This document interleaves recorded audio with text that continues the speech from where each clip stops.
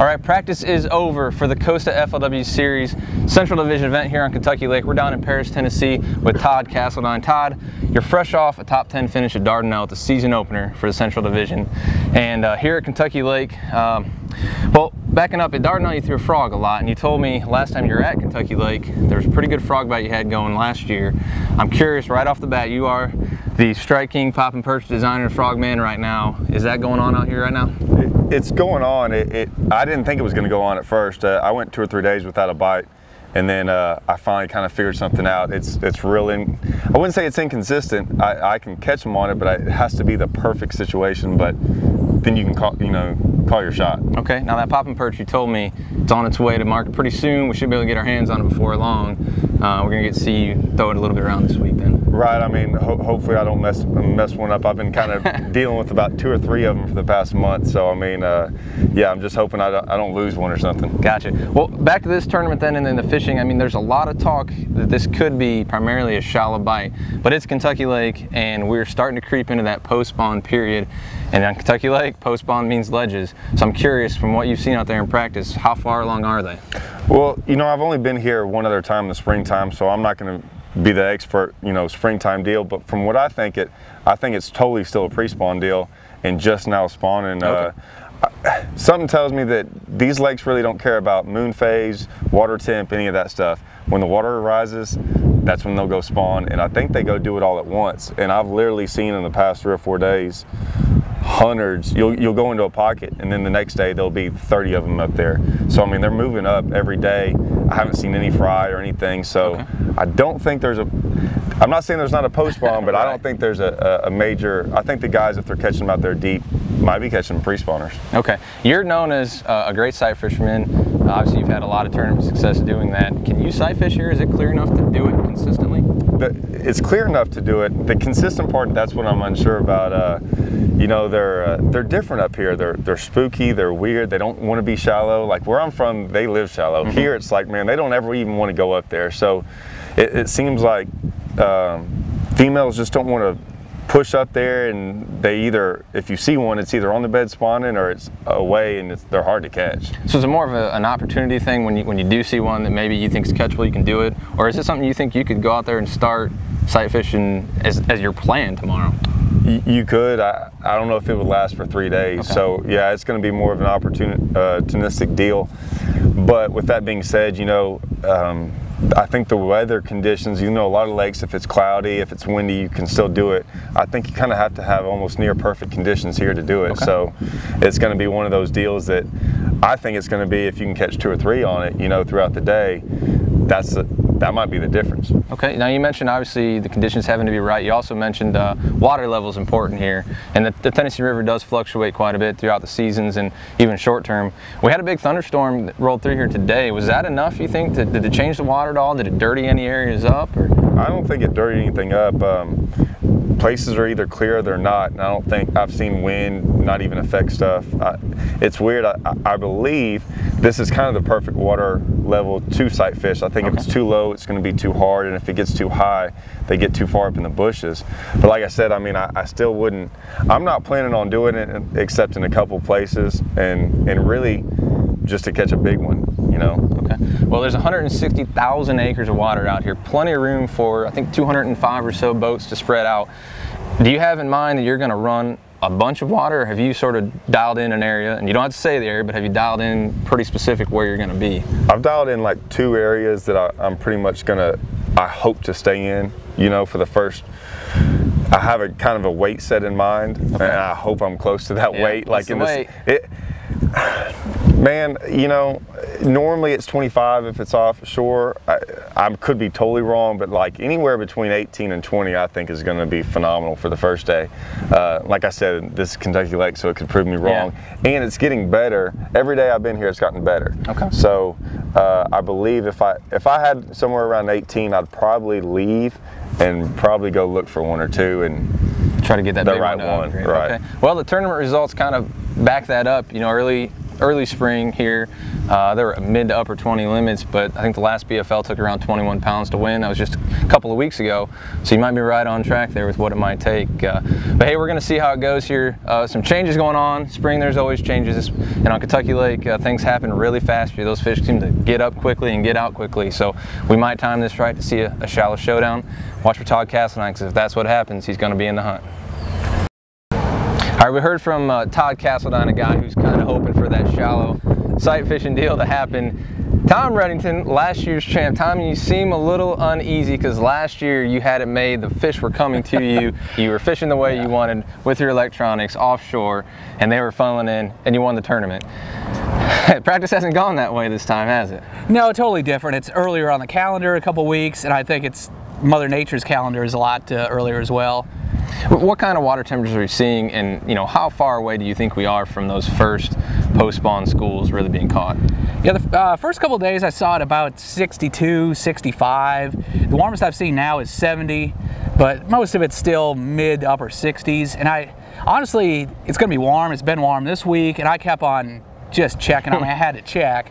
You had a lot. Yeah, and I mean, with those Garmin's, our electronics, you can see if they're there. It's not a guessing game. You don't have to fish them. I mean, they're just not there. They're not that nobody's going to find them, but they're just not out there. And I think it's one of those cases that really, it's a good 2-3 weeks away. I mean, it's more of a spring deal than a summer. So probably not that likely that we're going to see it develop as the tournament goes on even. Do you think it's going to be a quote-unquote shallow bite, or do you think there's some sort of in-between things happening that might produce a winning weight or even some top 10 weights? It's interesting with this, and I call it the creep. There's like last year, the water was up, it was in the bushes, everybody thought shallow, shallow, shallow. All the local talk had been shallow.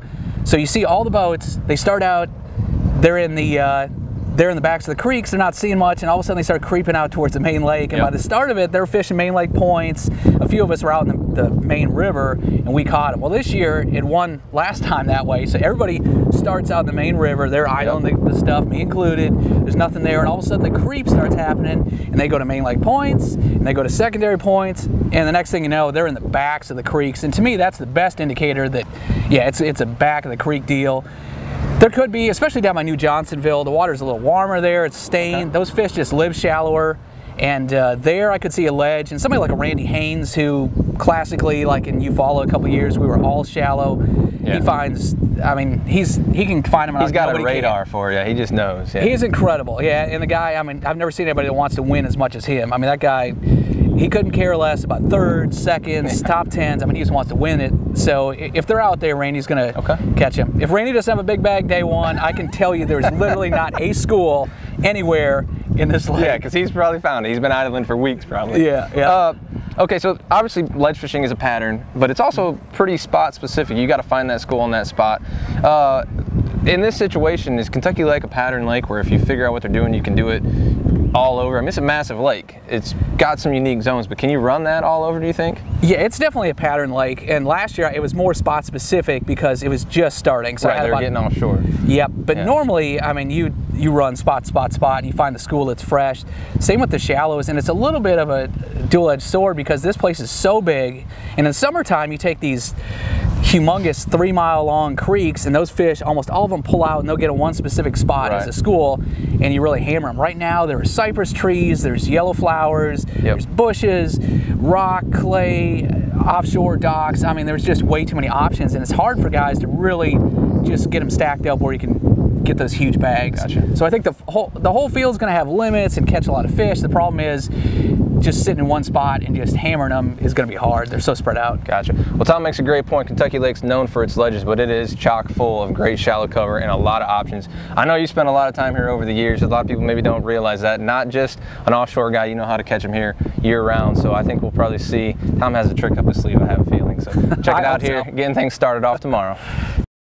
All right, we caught up with Marcus Sykora here, and Marcus, former BFL All-American champion, and you won your All-American championship on the Tennessee River. Now we're here at Kentucky Lake. A little different pond. It was Wheeler, right? Wilson. I'm sorry, it's Wilson. A little bit different pond, but a lot of similarities. Of course, you won that tournament in the summertime when the offshore bite was going, and you are a structure fisherman. You say that's not what's happening here this week right now. Well, that's not what I'm keying in, to be honest with you. The one time that I've never been able to come here is whenever it's flooded in the bushes, and I love flipping. So all of my time that I'm spending right now, it's basically just beating the bank. There's a lot of fish that I think are still yet to come, is what I'm hoping for. Okay. You have to believe that. Some fish I definitely think are done, and some fish I think are sitting right now. But I just wanted to come here to flip bushes, so that's what I'm all in on. Okay. Well, you got the Costas on. Yep. Is it clear enough to see? Are you able to do any sight fishing, or is it not quite set up that way? No. This, the Tennessee River, it's always got a little bit of color to it. You can get in some of these areas and it'll be crystal clear. But I think what happened is the ones that came up to sit, I think they started sitting and then the lake came up.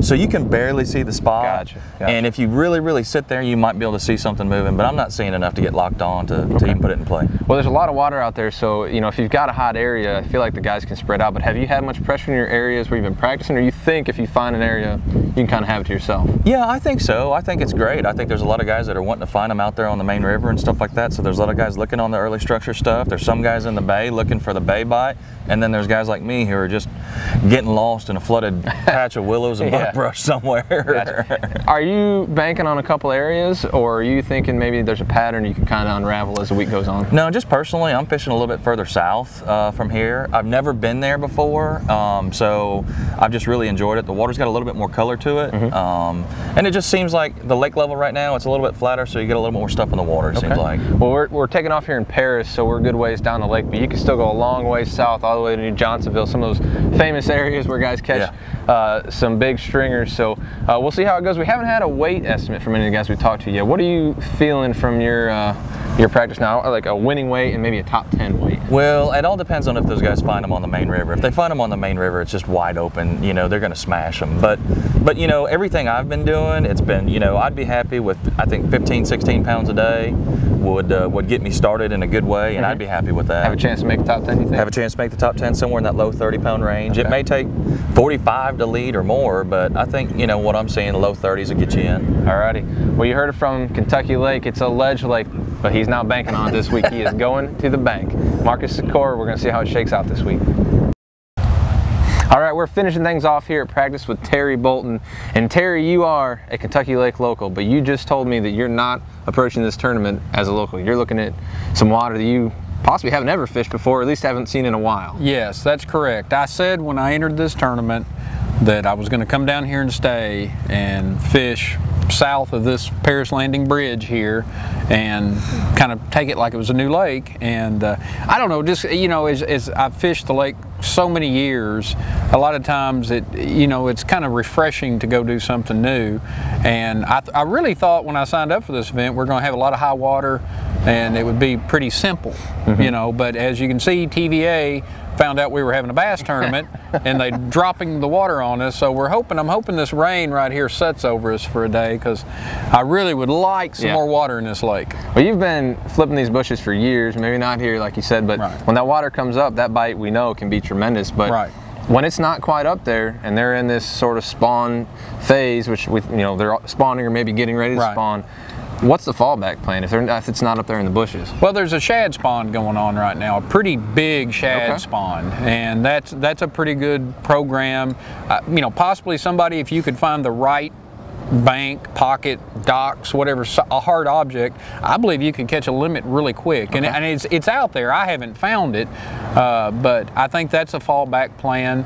Offshore typically is not, I never have fished offshore. I tried a little bit, some points and things, but I never do fish offshore in April. Gotcha. Well, conditions like this are good for a shad spawn in the morning, right? It extends that bite. That's right. I think tomorrow, we have some weather, but I think tomorrow is supposed to be sunny, so that might go away pretty quick. A fallback plan, it sounds like, would be a good thing to have. Can you just go out there and junk fish and catch enough shallow, you think, to compete, or do you really have to be dialed in on something right now? No, I think you can go junk fish and catch enough to compete. I think we're in a phase of a lot of fish are spawning right now, and that's the problem. I think a lot of these fish are spawning. They're not interested in eating, and I think a lot of them are spawning in places that they're really hard to target. They're spawning out and deeper off the bank, and I think that's really what has fishing a little more difficult right now. Is that typical of a Kentucky Lake spawn? I mean, this is known as an offshore lake. Those fish seem like they're on the river year-round just about. Is that Do they typically spawn a little deeper, or is it just the way the conditions have lined up? In my lifetime, I've seen them gradually spawn. The lake, as it's gotten older, has cleared up, and Okay. we're losing more buckbrush due to, you know, just age, people cutting them down, building homes. You know, the lake's getting older, less, you know, sediment. So the lake's getting clear, and that's allowing the fish to spawn deeper now. Okay. Tell me about the south end where you've been. Is there any grass starting to come up? Or we're not even close to that yet? I've seen very little. You know, I think usually May is the time that a lot of the grass starts. Okay. I've not really seen any yet. I looked in areas where I saw it last summer and didn't see it yet. Okay, so it sounds like all across the board we're just real close to Kentucky Lake getting real good, but it might be a little bit of a challenge for a couple days. What kind of weights do you think we might see right now? Because I haven't heard anybody say that they're really lighting it up. Yeah, you know, I think 15 pounds right now is a good catch. I think a top 10 weight? It possibly could be. Possibly could be a top 10 weight. You catch 17. You can strut up there with 17. I got you. Well, maybe we'll see one of those early schools show up and somebody will find that it. That is also a possibility. And it's Kentucky Lake. There's enough 5-pounders out here to go around. That's so right. It sounds like we're going to have an interesting start to this thing and really see where this lake is in terms of the season and the spawn and the patterns here. That's right. And tomorrow's going to be a big day. Friday will be a big day. There's some storms coming this weekend, I think. So getting into that top 10 is going to be critical. Watch for Terry Bolton hitting some new water this week. Going to try and get it down here in Kentucky Lake.